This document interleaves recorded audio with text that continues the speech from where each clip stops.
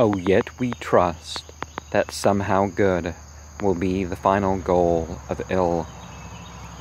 To pangs of nature, sins of will, defects of doubt, and taints of blood, that nothing walks with aimless feet, that not one life shall be destroyed, are cast as rubbish to the void, when God hath made the pile complete, that not a worm is cloven in vain, that not a moth with vain desire is shriveled in a fruitless fire, are but subserves another's gang. Behold, we know not anything. I can but trust that good shall fall at last, far off, at last to all. And every winter change to spring, so runs my dream. But what am I? An infant crying in the night, an infant crying for the light, and with no language but a cry. Always hope for things to get better. The wish that of the living whole no life may fail beyond the grave, derives it not from what we have, the likest God within the soul. Our God and nature then at strife, that nature lends such evil dreams. So careful of the type she seems, so careless of the single life, that I, considering everywhere her secret meaning in her deeds, and finding that of 50 seeds she often brings but one to bear, I falter where I firmly trod, and falling with my weight of cares upon the great world's altar stairs that slope through darkness up to God, I stretch lame hands of faith and grope, and gather dust and chaff, and call to what I feel is Lord of all, and faint trust the larger hope. Focus on the positive. So careful of the type, but no. From scarped cliff and quarreled stone, she cries 1,000 types are gone. Thou makest thine appeal to me. I bring to life, I bring to death. The spirit does but mean the breath. I no more, and he shall he. Man, her last work, who seemed so fair, such splendid purpose in his eyes, who rolled the psalm to wintry skies, who built him fanes of fruitless prayer, who trusted God was love indeed, and love creation's final law, through nature red in tooth and claw, with ravine shrieked against his creed, who loved, who suffered countless ills, who battled for the true, the just, be blown about the desert dust, are sealed within the iron hills, no more a monster than a dream, a discord dragons of the prime, that tear each other in their slime, were mellow music matched with him. O life as futile then, as frail, O for thy voice to soothe and bless, what hope of answer our redress, behind the veil, behind the veil. Prayers always successful, in a way. Peace, come away. The song of woe is after all an earthly song. Peace, come away. We do him wrong to sing so wildly. Let us go. Come, let us go. Your cheeks are pale, but half my life I leave behind. Methinks my friend is richly shrined, but I shall pass, my words will fail, yet in those ears, till hearing dies, when set slow bell will seem to toll the passing of the sweetest soul that ever looked with human eyes. I hear it now and o'er, eternal greetings to the dead. And Ave, Ave, Ave said, adieu, adieu forevermore.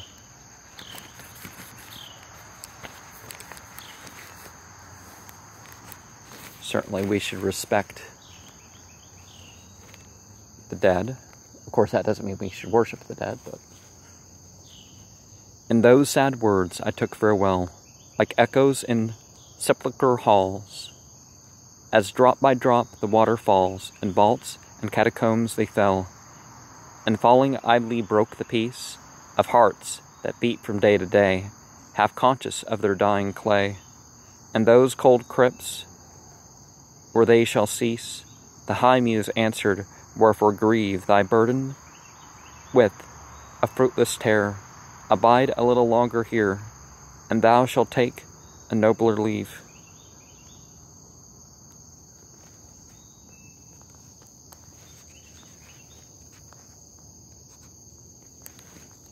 Realize that you have unexpected goodbyes.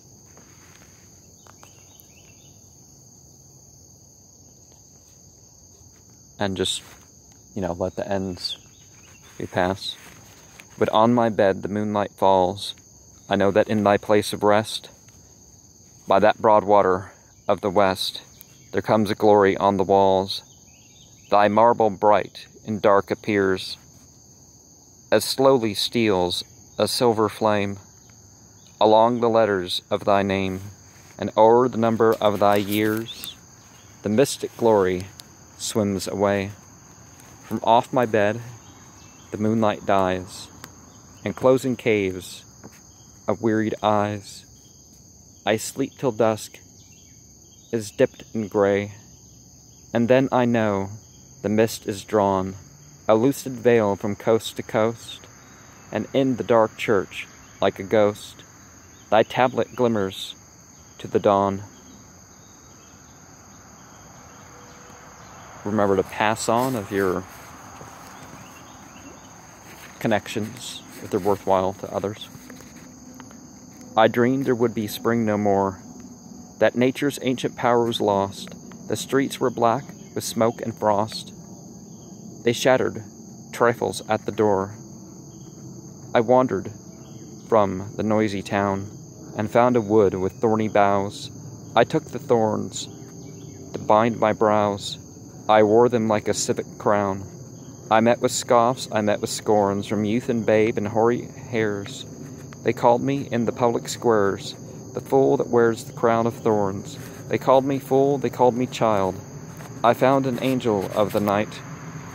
The voice was low, the look was bright. He looked upon my crown and smiled. He reached the glory of a hand that seemed to touch it into leaf. The voice was not the voice of grief.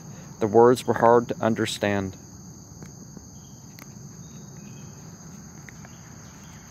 Sometimes we'll get into states where we can't understand things that we would have understood otherwise.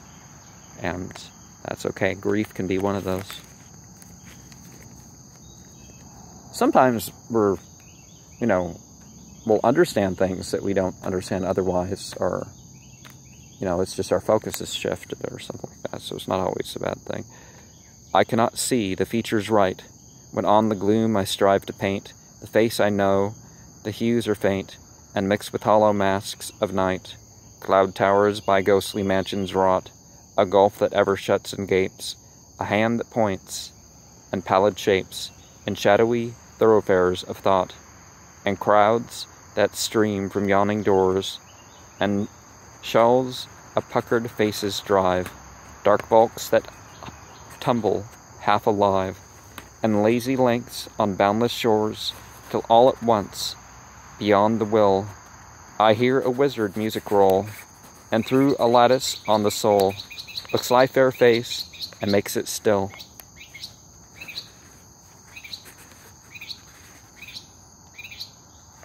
Be prepared to be put in your place.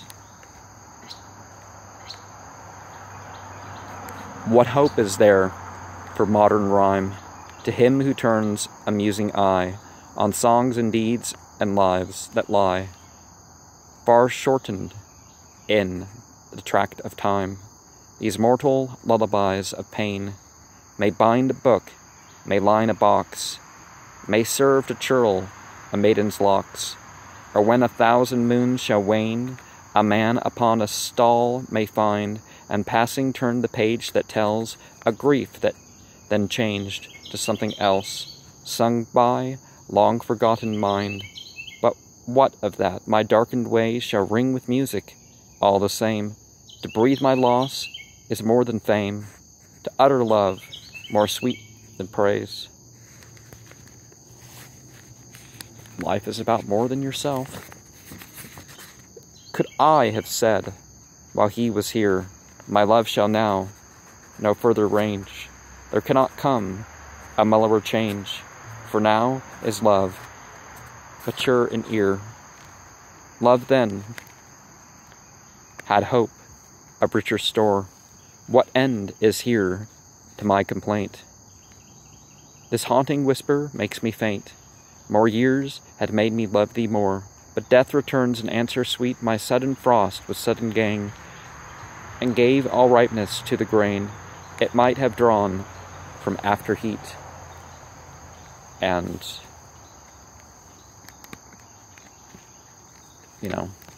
careful how you treat people while they're here. Dip down upon the northern shore. O sweet new year delaying long, thou dost expectant nature wrong. Delaying long, delay no more. What stays thee from the clouded noons? Thy sweetness from its proper place. Can trouble live with April days, or sadness in the summer moons? Bring orchis, bring the foxglove spire, the little speedwell's darling blue, deep tulips dashed with fiery dew, laburnums dropping wells of fire. O thou new year delaying long, delayest the sorrow in my blood, that longs to burst a frozen bud and flood a fresher throat with song. It's important to appreciate the seasons. Sweet after showers, ambrosial air, that rollest from the gorgeous gloom of evening over brake and bloom, and meadow slowly breathing bare the round of space, and wrapped below through all the dewy tasseled wood, and shadowing down the horned flood. In ripples fan my brows and blow the fever from my cheek and sigh, the full new life that feeds thy breath throughout my frame till doubt and death. Ill brethren, let the fancy fly from belt to belt of crimson seas, on leagues of odor streaming far, to where in yonder orient star 100 spirits whisper peace. When you give peaceful greetings, you may, the place may not seem like it has any in it, but there's, the unseen to greet. Wild bird, whose warble liquid sweet rings Eden through the budded quicks. Oh, tell me where the senses mix. Oh, tell me where the passions meet. Whence radiate fierce extremes employ thy spirits in the darkening leaf, and in the midmost hearts of grief thy passion clasps a secret joy, and I, my harp, would prelude woe. I cannot all command thy strings.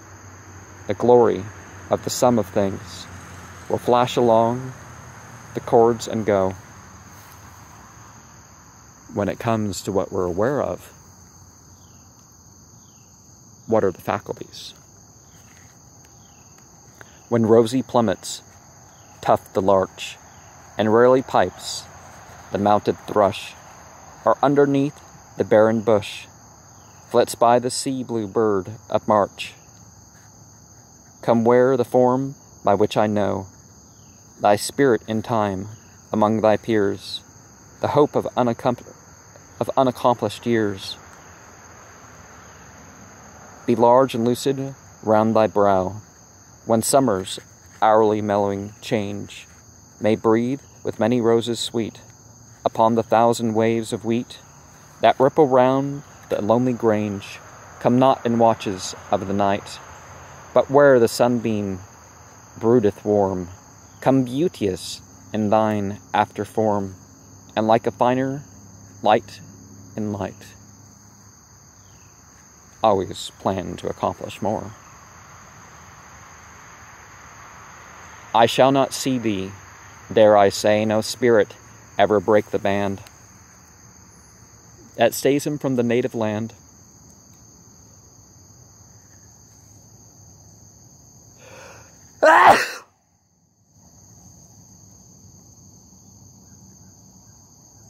Where first he walked, when clasped in clay, no visual shade of someone lost, but he, the spirit himself, may come, where all the nerve of sense is numb, spirit to spirit, ghost to ghost.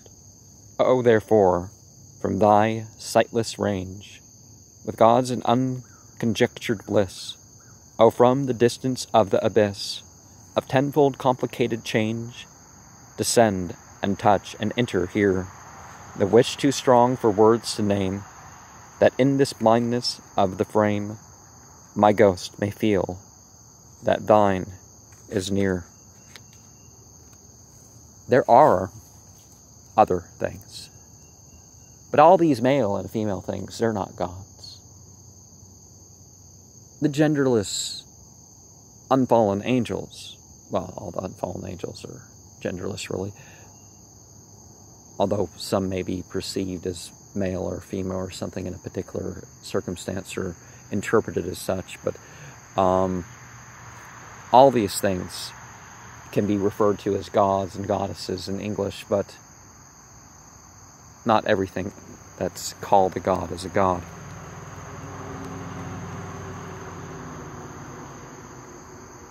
How pure at heart and sound in head, with what divine affections bold should be the man whose thought would hold an hour's communion with the dead. In vain shalt thou or any call the spirits from their golden day, except like them thou too canst say, my spirit is at peace with all. They haunt the silence of the breast, imaginations calm and fair, the memory like a cloudless air, the conscious as a sea at rest. But when the heart is full of din, and doubt beside the portal waits, they can but listen at the gates, and hear the household jar within. And on some level, all worship of anything except God is in vain.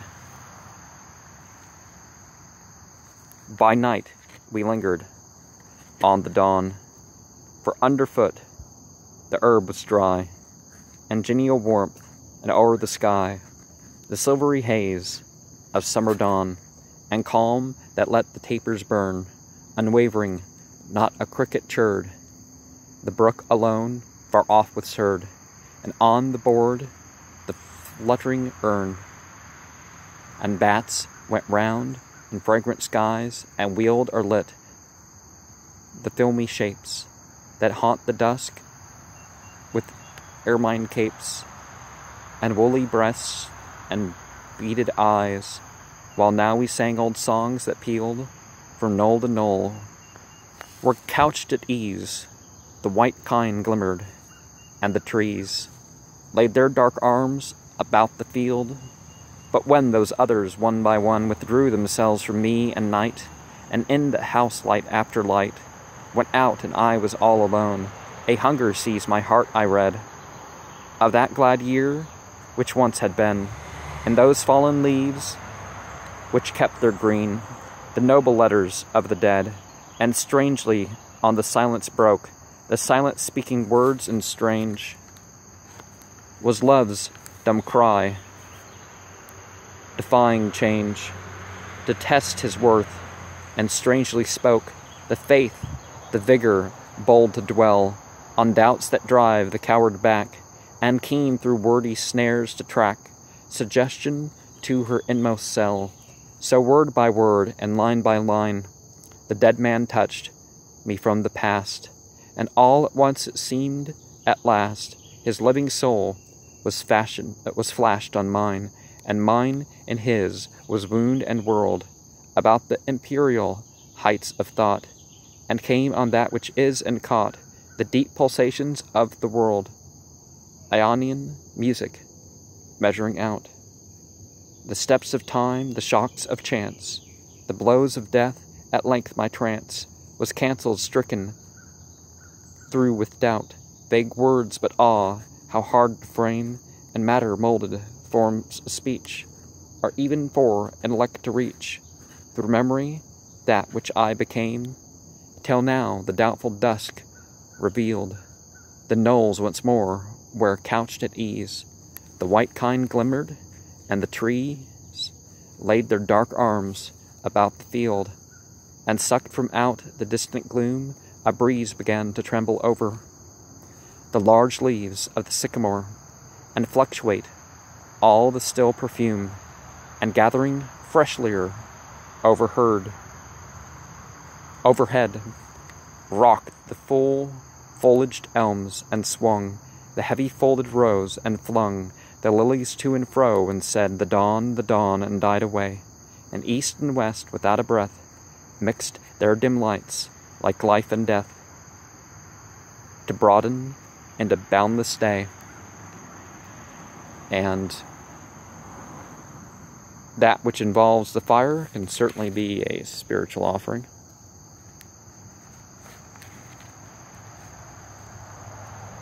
The time draws near the birth of Christ, the moon is hid, the night is still. A single church below the hill is pealing folded in the mist, a single peal of bells below that wakens at this hour of rest. A single murmur in the breast, that these are not the bells I know, like strangers' voices here they sound, in lands where not a memory strays, nor landmark breathes of other days, but all is new on hallowed ground.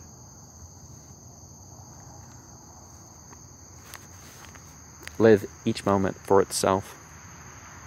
Ring out wild bells to the wild sky, the flying cloud, the frosty light. The year is dying in the night. Ring out wild bells and let him die. Ring out the old, ring in the new. Ring happy bells across the snow. The year is going, let him go. Ring out the false, ring in the true. Ring out the grief that saps the mind. For those that here we see no more. Ring out the feud of rich and poor. Ring in redress to all mankind. Ring out a slowly dying cause. And ancient forms of party strife. Ring in the nobler modes of life. With sweeter manners, pure laws. Ring out the want, the care, the sin, the faithless coldness of the tunes. Ring out, my mournful rhymes, but ring the fuller minstrel in. Ring out the false pride in place and blood, the civic slander and the spite. Ring in the love of truth and right. Ring in the common love of good. Ring out the shapes of foul disease. Ring out the narrowing lust of gold. Ring out the 1,000 wars of old. Ring in the 1,000 years of peace. Ring in the valiant man and free, the larger heart, the kindlier hand. Ring out the darkness of the land. Ring in the Christ that is to be. And death is the ultimate leveler now, isn't it? Now fades the last long streak of snow. Now burgeons every maze of quick, about the flowering squares and thick, by ashen roots, the violets below. Now rings the woodland loud and long. The distance takes a lovelier hue, and drowned in yonder living blue, The lark becomes a sightless song. Now dancing, the lights on lawn, Leah, the flocks are wider down the vale, and milkier every milky sail. On winding stream, our distant sea, where now the sea mew pipes our dives in yonder greening gleam and fly, the happy birds that change their sky to build and brood that lives their lives from land to land, and in my breast spring wakens too, and my regret becomes an April violet and buds and blossoms like the rest. Sometimes you think, oh, I'm not going to be like the others, and then you are. Is it then regret for buried time that keenlier in sweet April wakes and meets the year and gives and takes the colors of the crescent prime? Not all the songs, the stirring air, the life reorient out of dust, cry through the senses to hearten trust in that which made the world so fair. Not all regret the face will shine upon me while I muse alone, and that dear voice I once have known still speak to me of me and mine, yet less of sorrow lives in me, for days of happy commune dead, lest yearning for the friendship fled, than some strong bond which is to be. And it's possible that after death we can be united with our friends. But it would only make sense if they're on a spiritual level where that is possible. I mean, in terms of justice, not I was friends with a good person, so I'm gonna. Doesn't quite work that way.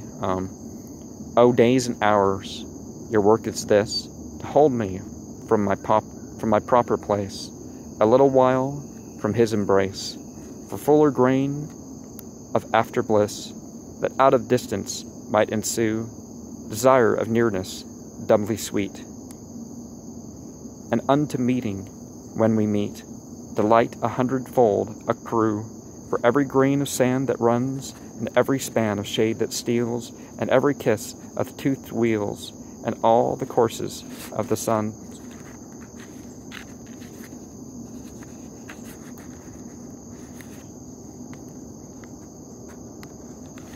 Well, it's kind of like we're here in life, do our time, isn't it? Doors where my heart was used to beat, so quickly not as one that weeps.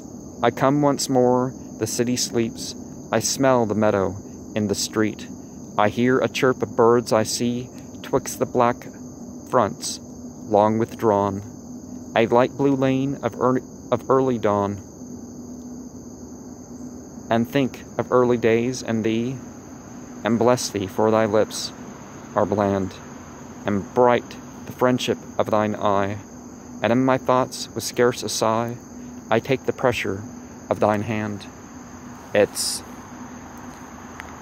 the time from dawn to sunrise is an essential time for making orisons in pretty much every spiritual tradition. Well, except Protestant Christian maybe, but there rolls the deep where grew the tree. O earth, what changes hast thou seen? There where the long street roars hath been the stillness of the central sea. The hills are shadows, and they flow from form to form, and nothing stands.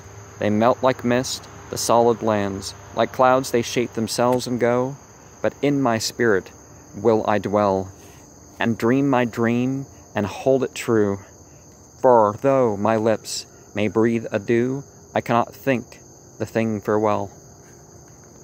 Yeah, reality isn't according to just your conception of it. They can line up. Love is and was my Lord and King, and in his presence I attend to hear the tidings of my friend, which every hour his couriers bring. Love is and was my King and Lord, and will be, though as yet I keep within his court on earth and sleep, encompassed by his faithful guard, and here at times a sentinel, who moves about from place to place, and whispers to the worlds of space, in the deep night, that all is well. Your reasons for comfort might be just around the corner. Dear friend, far off, my lost desire, so far, so near in woe and weal. O love the most, when most I feel. There is a lower and a higher, known and unknown, human, divine, sweet human hand and lips and eyes, sweet human hand and lips and eye, dear heavenly friend, that canst not die, mine forever, ever mine, strange friend, past, present, and to be, love deeplier, darklier understood. Behold, I dream, a dream of good, and mingle all the world with thee. People often think more of people in death than in life. Well, I mean, more ability in death than in life. Thy voice is on the rolling air. I hear thee where the waters run. Thou standest in the rising sun, and in the setting thou art fair. What art thou then? I cannot guess. But though I seem in star and flower, to feel thee some diffusive power, I do not therefore love thee less. My love involves the love before. My love is vaster passion now. Though mixed with God and nature thou, I seem to love thee more and more. Far off thou art, but ever nigh. I have thee still, and I rejoice. I prosper, circled with thy voice. I shall not lose thee, though I die. Now, it's important to regard maybe the words and the acts more than the person themselves. Oh, certainly respect the people, but